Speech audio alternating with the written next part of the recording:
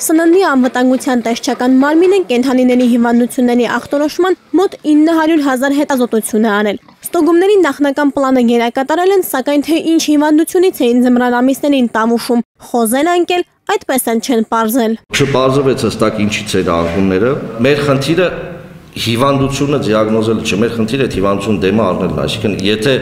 վիրուսային հիվանդությունն է, որը տարածվում է, մենք պետք է թույլ չտանք այդ տարածումը։ Տեսչական մարմնից վստահեցնում են խոզերի մասսայական անկում էլ չկա, փոխարենը Ռուսաստանում մեր ձկները խնդիրներ ունեն։ Հայաստանից հյուսիսային բարեկամին հասած ու արդեն վաճառվող ձկան խմբականակի մեջ Ռոսսել խոզնանձորը մկնդեղ է հայտնաբերել, ինչու մինչև արտահանման երկին հասնելը դա չի պարզվել։ Դա այդ ցուցանիշը չի, որը պետք է ստուգես։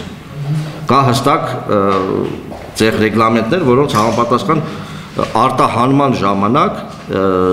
արսենի արկայությունը չենք ստուգում, մոնիտորինգի ժամանակ նայել ենք։ Մոնիտորինգի ժամանակ մկնդեղ չեն հայտնաբերել, սահմանին էլ չեն ստուգում, որ արտահանողի գործը արագացնեն։ Ձկան պիտանելիության ժամկետը 7-ից 14 օր է։ Վերջին 1 տարվա ընթացքում սննդի անվտանգության տեսչական մարմինը ներմուծման 11 դեպք է կասացրել։ Իրանից ներկրմող մթերքների՝ ծիրան, լոլիկ, ելակ եւ այլն։ Լավ լուրել ունեն, աշխատավարձներն են բարձրացրել։ 6-ից մինչև 25% բարձրացում եղել։ Չնայած աշխատավարձերը բարձրացրել, լաբորատորիաները վերանորոգել են ու աշխատանքային բոլոր պայմանները ստեղծել, կադրերի խնդիր ունեն։ Անահիտ Հովհաննիսյան, Միլենա Պողոսյան, Հայլուր։